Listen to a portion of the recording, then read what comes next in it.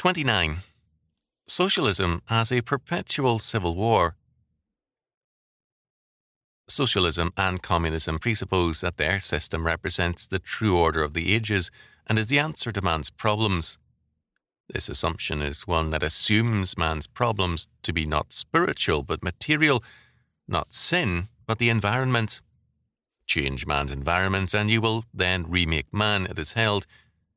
The answer to man's problems is therefore not the spiritual regeneration of man by Jesus Christ, but the reorganization of society by the scientific socialist state. Basic to the theory of scientific socialism is its infallibility concept.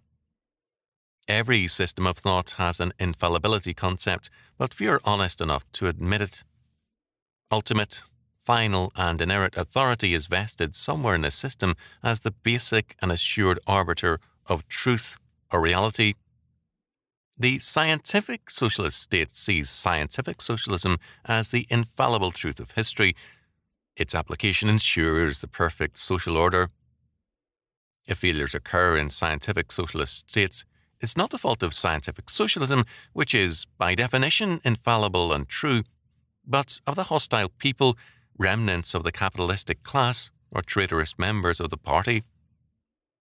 Because the scientific socialist state cannot blame itself, it must wage civil war against some portion of the state. Thus, first of all, socialism's answer to every problem is civil war. Someone is guilty, but never socialism itself. Illustrations of this are many. The Soviet Union has faced a situation of continual purges. The purges of the 1930s stand out merely as being more dramatic than the routine ones, but every crisis in the Soviet Union demands a scapegoat, and war is therefore waged against some portion of the party, the bureaucracy or the masses. In Communist China, according to a news report of Friday, March 24th, 1965, pestilence broke out widely, with many contagious diseases spreading across the country. The communist regime's answer to an already serious crisis was to threaten the doctors of China with a purge. The doctors were responsible, the Shanghai radio declared, because they, quote, had ignored Mao's health policies, end quote. The consequence of such a policy, the purge of doctors in a country with a serious shortage of medical men, only aggravated a serious situation, but anything is preferable to admitting that socialism can make mistakes and be an erroneous theory. In the United States, inflation is a product of the federal government's departure from a hard money standard, from gold to paper, and a product of its debt living or deficit financing.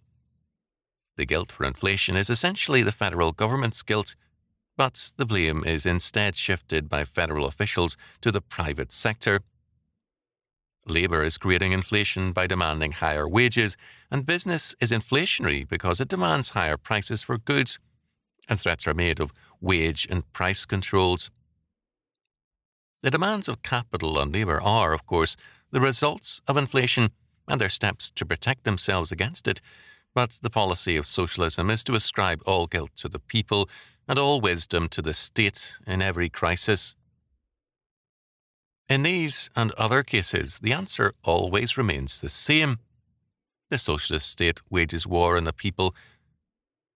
Whenever the scientific socialist state makes a mistake, the people suffer. The second aspect of this socialist civil warfare is that it is perpetual civil war because of perpetual failure. Socialism is incapable of solving any problem it addresses itself to in the economic sphere. Because its premises are unsound and wholly in error, its conclusions are consistently failures. But since socialism is by definition the scientific answer to problems of society, socialism cannot blame itself. As a result, it wages perpetual civil warfare as its answer to perpetual failure. Third, the consequence of this perpetual civil warfare is an ever-deepening crisis. Propaganda works to disguise the crisis. We are always told that the Soviet Union is making economic and industrial progress and is becoming a milder dictatorship, But the reality is that it has merely gone from crisis to crisis and has faced a growing food shortage as a tribute to its incompetence. The other socialisms of the world have similar troubles. The little Fabian socialist state of Great Britain is sinking steadily into the economic consequences of its own policies, and other Fabian states face a growing monetary and economic crisis. Socialism is never the way out for socialism, but simply the guarantee of an economic dead end. Fourth, this perpetual civil warfare can and will terminate in the death of the state and possibly of the civilization as well. It is destructive of the public and private resources of the state. The socialist states can sometimes build stone monuments and edifices, but it cannot perpetuate a living social order. It can only kill the order it seizes or inherits. It has often been observed that it is only when a civilization is dying that it begins monumental building constructions. Prior to that time, its concern is more with life than show. We cannot therefore misread socialism's predisposition for monumental construction as a sign of life. It is tombstone construction. Fifth, perpetual civil warfare means in some form perpetual violence or repressive force, and as a result, the use of terror is not only accepted, but is often justified and exalted. Terror is defended and upheld as necessary to suppress the enemies of the people and to protect the state from destruction. Jean-Paul Sartre, in his Critique of Dialectical Reason, spoke of terror as the very bond of fraternity. Terror is made a moral principle and an inevitable requirement of history. As a result, total terror is practiced as a necessary and moral requirement of scientific socialism. Incredible brutality, barbarism, savagery, and degeneracy become the products of scientific socialism. Thus, the perpetual civil warfare that the scientific socialist states wages against its people is also a form of total warfare. It is more radical than total warfare in that normal total warfare is for a stated period of hostilities, whereas the socialistic civil war and its terroristic total warfare have no end. It is a perpetual threat to the people and, in varying degrees, continuously practiced. The more the state approaches total socialism, to that same degree it also approaches total terror and total civil war. It is this aspect of perpetual and total warfare that has made socialists like George Orwell, author of 1984, turn from socialism in horror without believing really in anything else. Theirs is not a conversion, but simply revulsion from terror. Such a situation, of course, breaks down the will to work and the will to live of the subject peoples. Hope of escape or hope that a socialist regime will end begins to grow weaker, and the result is all the greater slowdown in agricultural and industrial production. This decline in productivity creates a major crisis, and the socialist leaders must give the people some reason to believe that there is hope of a change, a thaw in the socialist terror and oppression. A cow, after all, will finally give no milk if it is not fed, and so the masses, like human cattle, are given enough fodder to make them productive again.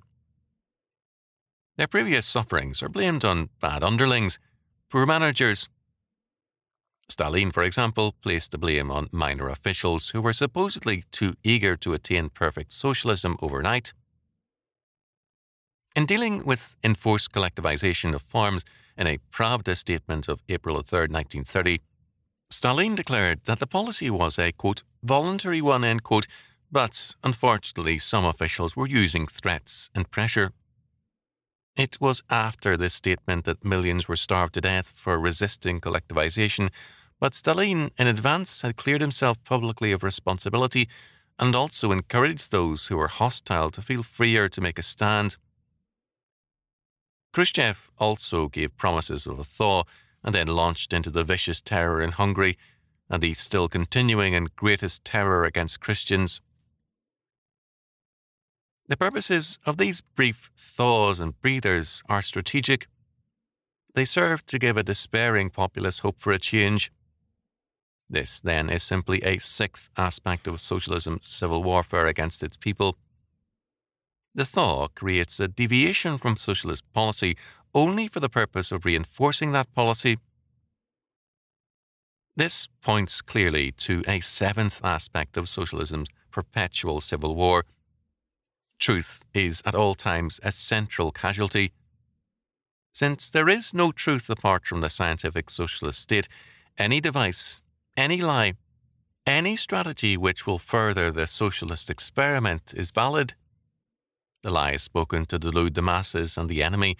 Speech has as its purpose not the communication of truth, but utility to the dictatorship of the proletariat as a weapon of warfare. Semantics, therefore, becomes a major concern of socialism. Language must be used. It is a superb weapon. Certain words have powerful meanings to many men, and one way of using men's minds against themselves is to misuse the words that have a particular meaning to them. To expect language to have the same content to a socialist as it does to a Christian is a delusion. For the socialist, language is instrumental. It is a tool of revolution. Instead of representing a means of communicating an objective order of truth, language is basically an instrument of power. For the socialist state to neglect to use language as an instrument of power is for it to be guilty of bourgeois sentiments and illusions. This, then, is a course of action, perpetual civil warfare, required by the scientific socialist state to maintain its delusion of infallibility. This perpetual civil warfare is a consequence of its departure from God and its socialism. It is a suicidal course, one well described by our Lord of old when he declared, quote, "He that sinneth against me wrongeth his own soul. All they that hate me love death." Proverbs 8:36.